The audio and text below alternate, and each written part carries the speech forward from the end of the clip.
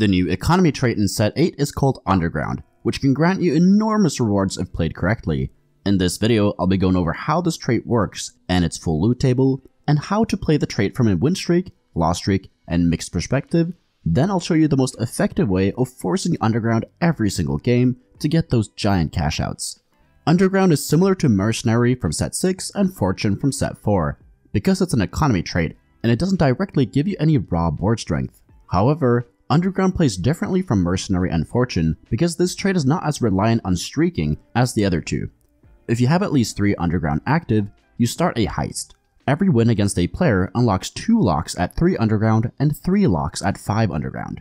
And every combat loss unlocks 3 locks at 3 Underground and 5 locks at 5. Every time you unlock 10 locks, you are presented with a Heist reward that you can either accept or you can continue the Heist for better rewards. Each time you continue your Heist, the Heist level gets upgraded to a maximum of level 7. Underground can be played with win streaking, loss streaking, or even if you're not streaking at all, because as we mentioned before, you'll unlock locks by just either winning or losing rounds. Here are the rewards for what you can get at each Heist level in a single image so it's easier to remember. If you're playing Underground and Double Up, the trait works the same way, but the amount of locks needed to unlock for a Heist is 20 per level. But both you and your partner can unlock locks, meaning if you're running 3 Underground, if you win a round but your partner loses, you get 5 locks in total, as you unlock 2 while your partner unlocks 3. This works the same way if either of you are running 5 Underground, and I haven't tested how it works if both people are running Underground, but I assume it works the same way, meaning the total amount of locks are unlocked for both Heists. Let's quickly look through the Heist rewards. At Heist 1, you can get gold, a Reforger, Remover, or Component depending on what you rolled. Both Reforger and Remover can be very impactful in the late game, so it's nice to see them at the first Heist level. At Heist level 2, you can get some great rewards for only unlocking 20 locks. You can start seeing more full items, more gold in general, and you can also get some Orn items. All these rewards can be great, considering how early you can get Heist level 2 if you are fortunate enough to find Underground 3 at the earlier parts of stage 2. Heist level 3 is where you can get your first big reward. Here you have a chance to get a Radiant item, Toma traits, a full item anvil, multiple Orn items, or even 50 gold, which is basically the same as going from level 7 to 8 for free. These rewards can turn your game around in an instant if you hit the right cash out. Heist level 4 through 7 are where the best rewards await you. You can start getting Crown of Champions, Champion Duplicators, Orn item anvils, multiple Tomo traits and Radiant items, and a ton of gold. How much better the next Heist level is than the previous is something to keep in mind before choosing whether to go for the next Heist or to take your reward. Component is worth about 8 gold. A full item is worth 12 gold. Now you might be wondering, why isn't it 16 gold? Well, the answer is components give you the flexibility to make what you want. Full items don't, so they're only worth 12 gold. Orn items are worth about 18 gold, and Radiant items are worth about 30 gold. As you can see, we can calculate how valuable the next Heist level is. Heist 1 is worth around 11 gold. Heist 2 gives you 16 gold on average since you get a Reforger plus 10 gold in Heist 1 and a Reforger plus 16 gold in Heist 2. Heist 3 is worth roughly 50 gold, meaning it gives around 23 more gold than Heist 2, assuming the Reforger is only worth 1 gold. Heist 4 is worth around 84 gold, meaning it gives around 34 gold than the next one. Heist 5 is worth around 120 gold, meaning it gives around 36 more gold than Heist 4. Heist 6 is worth around 150 gold, meaning it only gives around 30 more gold than Heist 5.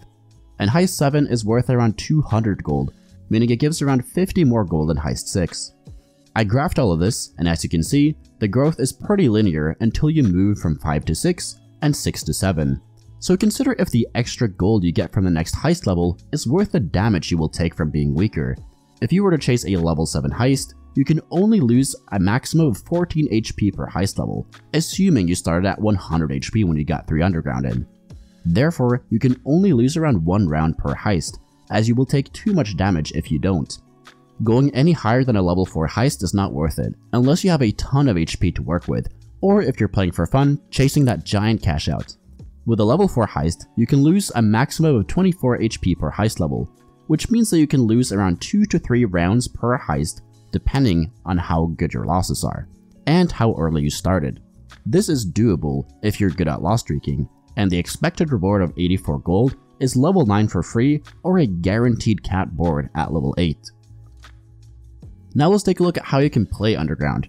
The Underground units are Kale, who's 1 cost, Ezreal and Vi, who are 2 costs, Sona, who's a 3 cost, and Samira, who is a 4 cost. This means that getting the trait active early is pretty easy to do because Kale, Ezreal, and Vi are all low cost units, and all 3 can be found at level 3. If you already have Kale, make sure to pre-level on 1-4 to have a higher chance to find the other 2 champions needed to unlock the trait, as you increase your chance for both 2 costs and 3 cost champions. If you find all 3, you are in a very good position because you can start playing Undergrounds on stage 2-1, and this is really strong because you can start unlocking locks as soon as player combat starts. And when you start playing it early, you also take less damage per loss, meaning you can take more losses per heist level, which is really powerful. If you don't find the trait by 2-3, then you should consider something else, because in this case, you are delaying your largest cashouts by a lot. But if you have a board that naturally fits in 3 Underground, like this, then you can still play it and only look for a level 2 or 3 heist cashout. But note that the longer you wait, the lower level heist you should aim for. If you get Underground Heart or Soul as your first augment, or if you get an Underground Emblem from Toma Traits, then you should always look to play 5 Underground as soon as possible. Having +1 Underground allows you to play 5 Underground with only 1, 2, and 3 cost units. 5 Underground allows you to get to the next heist level every 2 turns, as you unlock 5 locks per loss. This is incredibly powerful, as you can hit the level 4 or 5 heists very quickly, and then transition into a powerful level 8 or 9 comp with more HP to work with. Since you unlock locks by winning rounds as well, win streaking with Underground is a viable strategy because the Underground units are surprisingly strong considering that it's an economy trait. Vi is a great tank, Ezreal can carry AP items, and Kale can carry AD items. You want to play another brawler to strengthen your frontline, and you usually want to finish off your level 5 board with either a duelist, which can look like this, or if you have AP items, it wants to look like this. You pick either Kale or Ezreal as your carry based on your items, and based on which comp you want to end up with after you've cashed out with Underground. To win streak, you need 2-star units, and you need to make item. But if you want to learn more about how to make a strong early game board, then check out my early game guide, where I go in depth on that subject. With the win streak strategy, it takes 5 wins to reach 10 locks, and get the option to cash out. So usually, you want to cut and run after the 2nd, 3rd, or 4th heist, depending on the rewards you are offered on your current board strength. After taking your first reward, you can decide to go for another heist, which would usually be level 1, but this is almost never worth it, unless 3 Underground naturally fits into your team. So in the vast majority of cases, you will drop the trait entirely and pivot into another comp after you've cashed out. You can pivot into any other comp depending on the items you've made. If you made AD items, the easiest pivot will be Samira Sureshots, because that comp uses both Samira and Vi, which are units that will already be on your board if you are playing Underground. But you can also play around Zed, Aphelios, or Belwith. If you made AP items, then some AP carries you can pivot into are Talia, Zoe, Aesol, or MF. Lose streaking works a bit differently than win streaking. With this strategy, you want to preserve your HP as much as possible, while also losing rounds.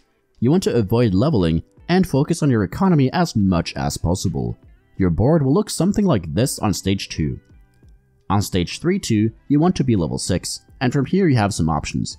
You can roll level 6 to stop the bleeding of HP and to transition into a win streak, but all of this will slow down your heist progress in return. However, keep in mind the average HP you can lose per heist. If you lose too much HP, then you need to get stronger, or you will have to cash out a level or 2 earlier. Another option is to continue loss streaking until you open your 3rd heist reward at stage 3-7, which will be the Wolf's turn. If you lost all your rounds until this point, cash out here, level up to 7 or 8 depending on your rewards, and pivot into any of the comps mentioned before. You can also play Underground as if you weren't running the trait, since the heist progress doesn't get broken if you break your streak, like it did with Fortune and Mercenary from set 4 and 6. You can play normally, meaning you try to maintain whatever streak you're currently on, as long as it makes sense in terms of gold spent on maintaining the win streak, or in terms of the amount of HP you lose by lose streaking. This is the strategy I use the majority of the time when I'm running Underground. The overall goal is to aim for the highest level cash out possible, which will be a level 4 cash out in most cases, but I will settle for a level 3 cash out if I'm losing a bit too much HP. The important thing is to plan ahead and think about when you will cash out, so that you know when you will transition into your final comp. Lastly, let's talk about how to force underground every single game. I wouldn't recommend it, but because of the fun factor, a lot of you guys will try to do that, so here's how to force it every single game. On the starting carousel, you always want to take Kale, no matter the item she is holding. You always want to pre-level to 4 on 1-4. The only exception is if you already hit 3 underground, as then you'd rather stay as low level as possible and just focus on loss streaking and building up a strong economy. On stage 2-1, if you do not have 3 underground, you generally do not want to roll here, as you can still hit 3 underground a couple of turns later and still be fine, especially if you have a strong stage 2 board. On the stage 2 carousel, always grab an underground unit if there is one, regardless of the item you are holding. If you do not have 3 underground by 2-5, it's not worth chasing as you're already pretty far behind. If you would have lost 2-1, 2-2, and 2-3 with 3 underground active, you have almost completed an entire heist level at this point, meaning you are an entire heist level behind on stage 2-5 if you still don't have it active. At that point, just drop the trait and play something else, unless your strongest board includes playing some of the underground units. Thank you so much for watching. If you learned something, please leave a like and subscribe to the channel. If you want cheat sheets for any of my comp guides, they're available for YouTube members and patrons, and links to those are down in the description. And if you want to get better at TFT, join the Discord. We got over 9,000 other players there who are hungry to climb. And if you want to get coached by me, the information is over on the Discord server as well. So take care and see you in the next video.